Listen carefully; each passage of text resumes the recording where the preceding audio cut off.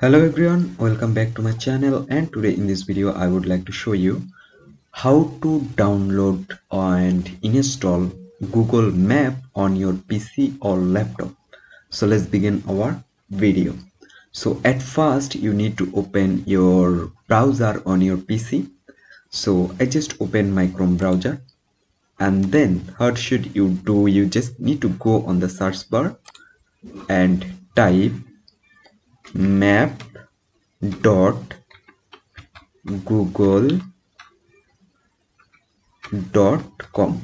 You just need to type map.google.com, then search it.